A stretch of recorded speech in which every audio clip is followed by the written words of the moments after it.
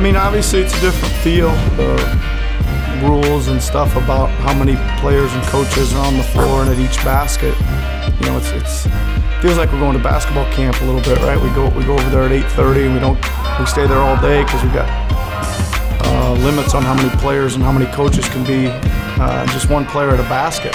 So we work the gym for a good hour, 20 minutes, and then cleaning comes in, and that's a little break time in between there. 4 more guys come in, we do it, and that just kind of goes on all day. So it's kind of like a basketball camp feel. We're in the dead of summer too, so that kind of makes it feel like basketball camp too. But as far as what I've seen, it's been great. The players look fantastic.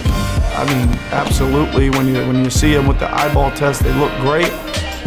Their attitudes have been also fantastic, and it feels like we're in really early stages of kind of getting back going, you know, because it's such a limited one-on-one skill work individual type thing we're doing now, but everybody's in a good frame of mind.